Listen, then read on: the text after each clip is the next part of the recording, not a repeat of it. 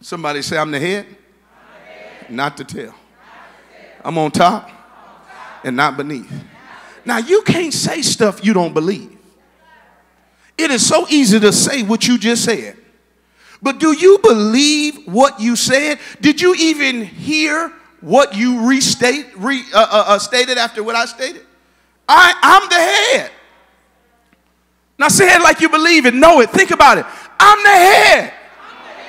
I'm not the tail. I'm on top and not beneath. I'm the lenderer, not the borrower. I have more than enough. God created me to conquer. I'm more than a conqueror. I'm a conqueror in my marriage. I'm a conqueror in my future marriage.